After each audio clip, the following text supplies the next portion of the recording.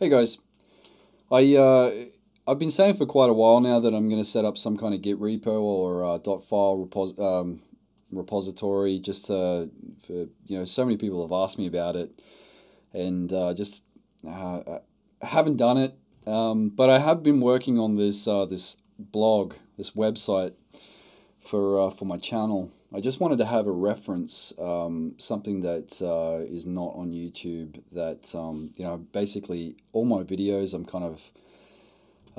just keeping here that I can refer back to, and any kind of code or commands or anything like that that I sort of pick up along the way, things I learned for myself that I might want to come back to in 6 months' time. It'll be here, and so.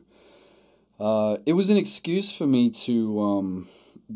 One of the primary reasons why I did this is actually because I have been experimenting with static site building. A few people like Roman, what's his name? Roman Zolotarev, I think it is, OpenBSD champion.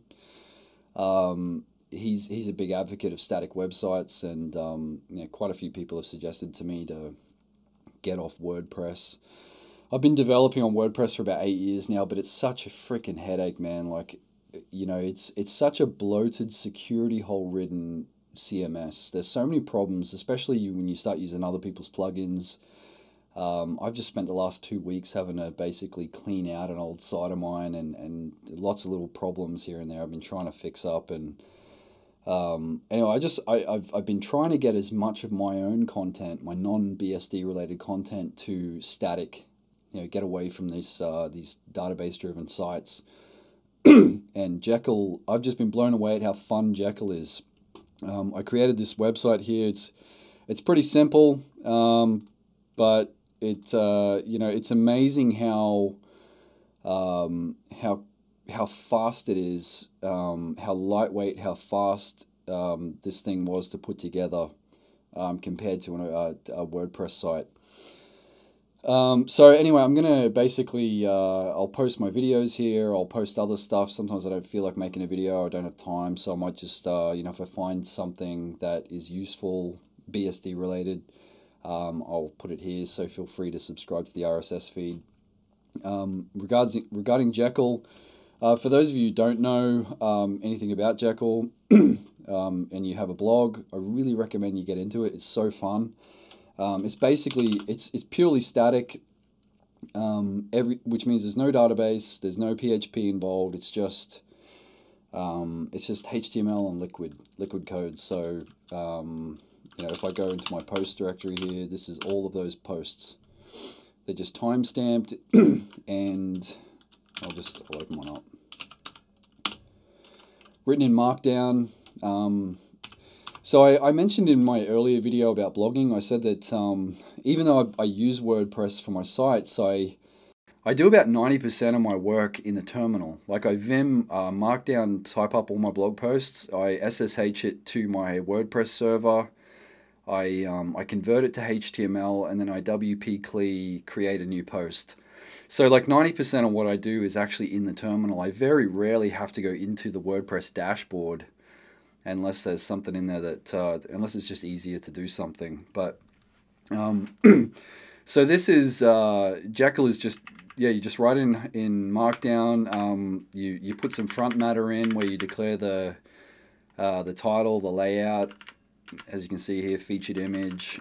I created another one for the video embeds. And then you set the layout. You create layouts. So like if I come into my post layout here, you can see that.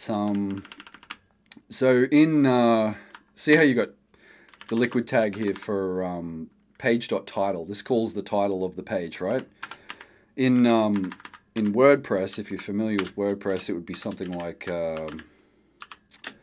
What would it be? The title.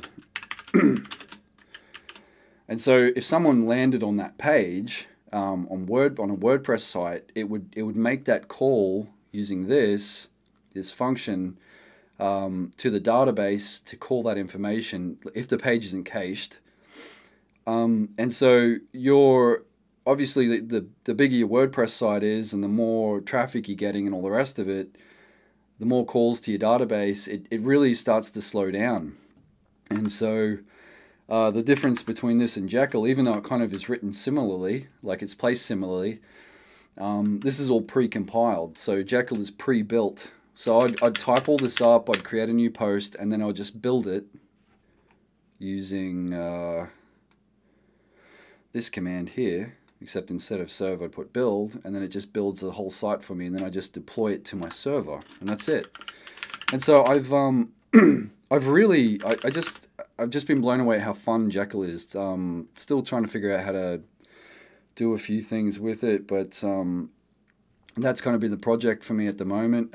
Someone got me onto this. I use for my other sites, I use a bare metal server on DreamHost. It's about $2,000 a year, and I've had a couple of my site's gone down a couple of times on their servers, on their server. But I've started using these guys, Vultr, however you pronounce it, and it's really cool. You can choose your operating system here. They have OpenBSD and FreeBSD as default options that you can choose, and you can just select that and deploy an OpenBSD server. And so IBSD is actually running on an OpenBSD server with these guys, and it's dirt cheap. This is not like a paid advertisement. I'm just telling you what I use. So I'm actually seriously considering moving my stuff over to this company away from DreamHost, and getting as many of my sites static built as possible. If you've used something else other than Jekyll and you can suggest, you can recommend it, I'd be keen to try it out, because I'm still learning the static building stuff, and always looking for better and faster alternatives. But I really enjoy this. So that's it there. Yeah, if you just want to subscribe to the RSS feed there, it's I'll finish these sections as soon as I can. These are the parts people have been asking for, but start sharing some of my window manager .files and other configs for FreeBSD and OpenBSD. Yeah, so that's it. Thanks, guys.